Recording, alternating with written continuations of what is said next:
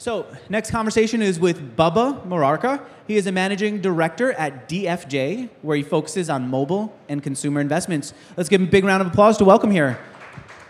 Thank you, Bubba. Thanks, Andrew. All right, let's check the mic. Thanks, Andrew. Perfect. Look at you. Yeah, right? Thanks, Andrew. Hey, so as I've been talking to people in the audience and people at the event, one of the big questions is, how do I connect with an investor and get him to support my startup? So I thought we can start out with the story of how you backed Highlight. Totally. I think it's a great question, an area of interest, because connecting with an investor has gotten significantly easier with the blogosphere, with Twitter, with all these different access points. But it's still at best a serendipitous process, and at worst a painful process. Having been on the other side of trying to raise money, I recall that very, very well. So connecting with an investor, I think, kind of happens, the well-known ways happen through, kind of introductions to a friend, through a friend. But I think another one that really kind of, in the case of Highlight, happened for us, or for me, that led to my first venture investment, was writing a blog post. And so I wrote a blog post that then got the CEO and founder of Highlight, Paul Davidson, really interested in wanting to connect with me. And it wasn't in a fundraising context. It was just, hey, I really want to connect with you. He happened to find a mutual friend, but I've done multiple times where someone is interested in something I've written and has a thoughtful perspective, and they share it back, and it starts a conversation going. Because oftentimes, the reason investors look for introductions through people they know or favor that path is we, for better or worse, are overloaded with opportunities and information coming our way, and we don't have great ways to prioritize it. And so, by coming in on one of two axes of relevance, either topical relevance, because it's something the investor is interested in and timely, or coming in through social relevance, those are really, really structural ways to connect. And then the last thing is just doing what you guys are doing here, making the time, prioritizing coming to conferences and facilitating a serendipity to connect with people. Paul of Highlight read your blog post, wanted to connect with you, but instead of reaching out to you directly, he said, who do I know who also knows Bubba? I'll ask him for an introduction. That's what happened? That is exactly what happened. So I don't want to underplay that part, but I think the reason it was so powerful was it wasn't set up in the context of fundraising. It wasn't like, hey, this is my friend and he's fundraising. It was much more, hey, here, read your blog post. It's very thoughtful. He has a bunch of thoughts. I thought you guys should connect. Gotcha. And so would you recommend someone who maybe reads one of your blog posts tomorrow and wants to connect with you, instead of following up with you directly, to say, who do I know who's also connected to Bubba, and then ask for that introduction? So I definitely think that probably is a very straight path to get my attention or get an investor's attention. I do think having a very thoughtful perspective and reaction. I think I posted a blog, or I don't think, I posted a blog post yesterday, and I've had 3 interesting conversations come from it through Twitter. And I'm meeting with one of the companies next week, I think. So I think it's really about showing thoughtfulness or kind of street smarts and how to get a connection through someone you know. All right, and one of the questions that we got yesterday, I think you can answer based on the blog post that connected you with Highlight. I think the blog post was 9 ways a billion-dollar new mobile company might be created, right? Yep. What's one of those ways that someone who's listening here who wants to create that billion-dollar mobile company can do it? Yeah, so I think one of the most interesting ways, and I don't see leveraged enough, or at least as obviously to me that people are pursuing the strategy, is how to think about the fact that these phones that now everyone has increasingly around the world, including the big honking Android contraption I have, actually are mobile sensors. They're sensors that are in the real world and can do really interesting things. For example? So for example, obviously the one that I think is really interesting is like, what if you could use every phone to get a sampling of the weather? So now no longer do you have like these big complex mathematical models that are trying to predict weather. You actually have real-time data from 100,000 or 1 million or 10 million phones. And interestingly enough, the Samsung series of phones has everything a weather station has in it except for wind direction. Except for wind direction. Yep. It has a barometer. It has a humidity sensor. I mean, it has everything. And so there's companies that are thinking about this and starting to do this. But what are other applications that where if you had, you took it from the 100,000 sensors or the complex satellite imagery that may be used to divine a large data set, and instead you said, what could I piece out and make everyone at the endpoint of their phone actually help me do? And by collecting that data, what can I then do with that data in an interesting way? And obviously Waze showed a very interesting way to do that with traffic prediction and building out maps. But I think there's an unlimited number of opportunities to really think about these things as sensors in our pockets that collect data at scale. And you prefer Android to iOS. Why? So that's it's a very nuanced question, because I think prefer is, as a user, I actually see the point of both platforms, and I switch back and forth between Android phones and iPhones. But what I like about Android, specifically as an investor, is that it is the growth rate is talked about quite heavily. You know, 4 out of 5 phones globally are built are shipping with a version of the Android operating system. In China, the Android operating system has been forked multiple times, and multiple billion-dollar companies have been built on top of Android. I actually think China, as a microcosm, which is not so small, but it is 5 years ahead of the rest of the world in mobile, because they skipped from the wireline directly to wireless. And if you see how much innovation has happened on top of Android there, it really kind of draws my imagination into how large of an opportunity there is to replicate either things that have happened in China in other large areas, or to kind of innovate with an idea that starts in China, but actually starting with the global perspective of it. And then when you couple that with the platform functionality that Android gives you access to, in some ways it's very scary, the things you can do by default as a developer on an Android phone. But more interestingly, as a creative product designer, I think the things you can do are truly magical. And unfortunately, a lot of the best minds, a lot of the focus in the startup ecosystem are focused on thinking about an app instead of iOS, as opposed to an experience on a phone. And I think those are two fundamentally different things. And Android allows you to build experiences on a phone. Is there anyone in the audience who's building an Android app who has a question? I want to start off by taking a question from people whose work is most directly related to Bubba's passion. Or you do. Okay. While I come over to you, I want to ask about, no, you can stay seated if you're comfortable, or if you're like me and prefer to stand up, do it, Bubba. All right. I look slimmer standing. Bubba, one of the things we talked about before we started is how you ended up at Facebook. It was through a flame out. What was the business that you launched, and why do you think it flamed out? Yeah, that's it was a very big growing moment for me. In 2007, I left Microsoft. I'd been there on and off for 7 years since I had graduated from undergrad. And I left with a very clear perspective. I grew up in the Bay Area. I'd been programming and been around computers since I was like in the 4th grade. And I knew I wanted to do a startup. I didn't actually know what doing a startup meant, though. And so while I understood the idea of delivering and building software, I didn't actually know how to build a business. And that became painfully obvious to me about a year into it, when I'd spent a bunch of time working through 3 different ideas with the co-founder. You know, the first idea was an SMS gaming platform. So this was before the iPhone launched, right? So right when the iPhone launched and they didn't have a platform, could you play games in SMS? I then, when we shipped it, got very poor conversions. We couldn't attract users. We couldn't attract engaged users. So we switched off of that, right? We pivoted. But we went into something that was completely foreign. We tried to build a local advertising product. So something that would help local shops get onto Facebook and Twitter. At the time, they just didn't know what that was. I didn't know when I started working on the problem that it was actually a sales and marketing challenge. And this was one of my first experiences of learning all the stuff I didn't know. The value of sales and marketing, the skill set that's required to succeed at building, positioning, launching, and selling a product. And so after getting my butt kicked on that problem for a while, I switched back over to something near and dear to my heart, which was a consumer search product. I'd worked on Bing for many years, and so I wanted to build a toolbar, or browser add-on really, that spray painted your social data across every website you went to. So it would connect to Facebook. The Facebook platform had been matured up at that point, and it was basically a really interesting way to provide context. Then Facebook launched Facebook Connect. And I was like, oh crap, okay, this is a much better approach. Along this whole process, I was continuously, kind of going through the ups and downs. I'm very sympathetic to the challenges.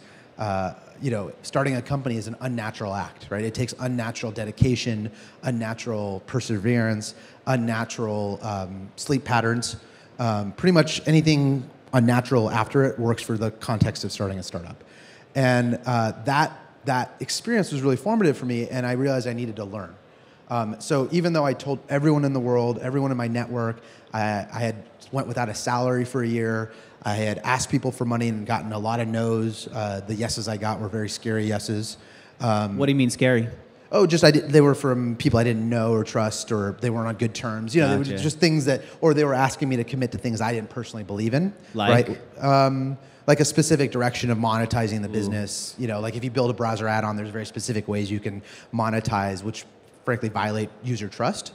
And so you have to kind of balance and understand you are represented by the business you build and really project forward on what you want to build and put into the world as an extension of yourself. Because when you start a company, it really becomes an extension of yourself. And so I folded the cards, and I decided to go to an opportunity to learn something was my primary goal. I realized I'm going a little long, but did you feel like a failure? What? Did you feel like a failure? I felt like I felt very, very much like a failure. I felt like I'd spent a year of my life with nothing to show for it. I felt like I had kind of squandered all of the trust and respect I had earned from my network, you know, and believing in me and all the congratulatory notes. You know, when I decided to quit and follow my dreams. And I also felt like I hadn't learned the thing that had made me not succeed. And so I took about 2 months just to kind of recover from that, frankly, and, you know, kind of doing a lot of things, getting back in shape, getting kind of more balanced and centered and connected with my friends. And then I found an opportunity at Facebook where it was there to learn business development, to learn the business side of the house. And so what was a huge weight on my shoulders, and at the time a lot of people were like, oh, you're going to go to a big company now. It was 100 million users, 400 or 500 people. Like, you were trying to start a startup. Why don't you join something small? And I said, I need to learn. And the failure gave me humbleness in a way that made me realize I didn't know everything. I was unique, but not necessarily special, right? And that's a very subtle nuance. But the unique means you're going to experience and have all the challenges everyone else does, but uniquely. Versus special somehow connotes that you're going to be able to avoid a set of them. You're never going to be able to avoid anything really in life. You'll just uniquely experience it. And so you worked on mobile at Facebook. What's one thing that you learned from that experience? And I'm sorry, I know I promised to take your question. I will in a moment. What's one thing that, having worked for such an impressive company, that you learned? You know, I think the thing I learned most was don't be afraid. Move fast and break things, right? Like, you can always fix a mistake. You cannot fix non-action. So there was times when I got asked to do things that I couldn't believe I was being asked to do. Examples would be like, hey, we got to break into Brazil. Orkut's kicking our butt. Can you fly down there and figure it out? Sure. Oh, Mark's going to come down with you 2 days after you get there, have it figured out. Right? And it's like, oh, okay. Or, hey, we don't want the Microsoft ads on our site anymore. Can you convince Microsoft to take them off? I haven't done BD before, and that's like worth hundreds of millions of dollars. Okay, I'll try. And it happened. And it happened. It happened. All those things happened. All right, let's take that question. When I put the mic in your face, which I will, can you say your name first so that we can all get to know you? I'm Shane. My question is, from just personal observation, it seems like most startups start by developing on iOS first. Why do you think that is when the market share for Android is just so much greater? Yeah, so I think it's probably a gross generalization to say everyone starts on iOS. I think specifically in the Bay Area, that is very true. I think you're starting to see a series of companies globally and even in the Bay Area focus and build on Android first. And I actually think that the decision on which platform to start on really is probably one of the most strategic decisions a startup can make, because besides the capabilities of the actual platforms and the functionality you can tap into, you actually have a different development process that you can do on Android. You can release an update to your app whenever you want. You can push it straight to the store. You can A/B test your app. You can set up a private beta. These are things you can't do on iOS. So I'm starting to see people really think about ways that maybe are more in a rapid iteration, thinking about adopting Android first. But to answer your core question of why maybe in the Bay Area that happens, I think we all gravitate to problems we have and the things that we use, right? And so iPhone is a great consumer product. It's one of the best consumer products ever made, I think. And I love using an iPhone. And so it's very natural from there to make the leap if you're an engineer, if you're a product designer, if you're a marketer, to think about things of how you can make the iPhone experience better and let that set your framing in your mind, as opposed to thinking about, again, that broader thing of how do I build a phone experience? How do I build a killer phone experience? All right, how about another question from someone who's working on mobile, either platform or any other? Great, I'll come over. Hi, my name is Jessica. I've launched my app on iOS and it's been around for a year, and I'm transitioning to Android, and I find that kind of accommodating all the screen sizes is really what many people why they go to iOS. And I'm just wondering what ways to target certain screen sizes that you found work the best, or which screen sizes to target. Yeah, so I think globally there's different screen sizes that are in favor. And so what I would recommend doing is, I think the opportunity with Android is that it's got such a large user base. That doesn't mean you have to build from it for day one. Really what you still want to do is focus on building the right product experience and figuring out something that drives deep engagement, meaningful retention, and proves out a theory on your business model, whether it's going to be an advertising-supported business, a subscription business, an in-app purchasing business, whatever the business model is that's going to allow you to continue to invest. And so the way to do that is to constrain, right? You can limit what markets you launch in, you can limit what phones you support, you can limit what carriers you support. All that's possible on Android. And I think people just don't do that because naturally your instinct is like, well, it could work. It's just code. It will kind of work. That can't be bad for me. But the reality is, it's just code means you don't actually know that the experience someone's going to get by just using your just code. And what you really need to be focused on is thinking about the experience and getting that experience nailed right. And you can do that by introducing constraints, including limiting the devices and screen sizes you support. How about one more question before I come back with mine? Anyone else? Yeah, right up there. I'll come to you. There we go. Just say your name. Hey, I'm Tony. What tools and approaches do you recommend for A/B testing of Android apps in development? Yeah, so there's a bunch of third-party tools that have launched to enable A/B testing. I think and I haven't, to be direct, I haven't used any of them in an app, so I don't know what their specific pros and cons are, but I would definitely look at kind of the set of 3 to 5 that are out there. The approach, the methodology I would use, though, regardless of the tool and the infrastructure, is to focus on the number of experiments my team can run a week or a month. And as the manager or leader or founder, I'd be less focused on what experiment should we be running. I'd be more focused on increasing the velocity of experiments and making sure the organization knows, hey, I don't know how to do 2 experiments instead of 1 this week, but that's what I care about, not which experiment do we run. And to me, that's the real power and trick to building an A/B testing culture and approach that works, where it's, as a leader, you're not worried about the exact test and you trust the team will come up with the best tests in the best order to do them, but you're focused on making sure that before arguments or feature design or feature build-out takes years or months or even weeks, you have really quick, small hypotheses that you're able to test. Let's grab a seat to finish things up. One of the things that I want to help everyone out here do is get to know you. Not just hear you here, but start talking to you. What's a good way for people over the next few hours of the conference to get to know you? So I'm going to be hanging out for the next hour or so just come up and introduce yourself. Just walk over. And walk over. I'm on Twitter at Bubba M, Bubbam. Just shout out at me there. I'm pretty good at following up. And if you're less of a Twitter public person, send me an email, bubba@dfj.com. I try my best to respond to everything. Sometimes it takes me a little while, but... Bubba@dfj.com. What's a good way to get your attention if we're sending you email and we know you're getting flooded? In the subject line, put why you're going to change mobile. Why you're going to change mobile. Yep. Like, what is your company going to do? What is your idea going to do that completely disrupts and changes the game in mobile? Let me put this crazy idea out there. You tell me if it makes any sense. You're married? There you go. Yes. That's not the crazy idea. Crazy idea is this. Darn, I thought I was getting asked. No. Will you marry me? No.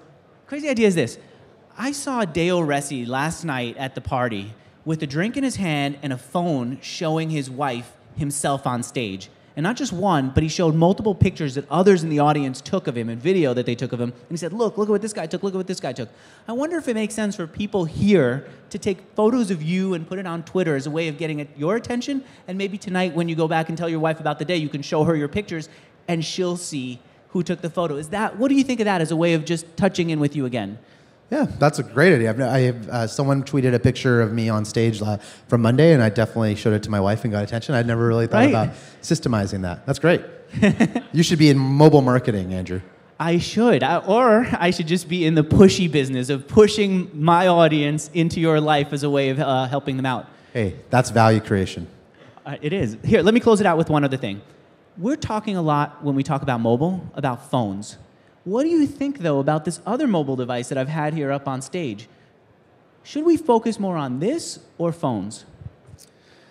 So I think they're two different classes. So I think it's a misnomer to consider everything a tablet and a phone mobile. There is this weird class of devices, the phablet here, which I'm still forming my opinion on. This is the first phablet I've carried as my main phone. But the core tablet use case is often a lean-back experience. It's often multiple hours with it in your lap while you're doing something else, oftentimes in the evening. If you look at web traffic by device type, you'll see very different curves for mobile phones versus tablets. And I think that infers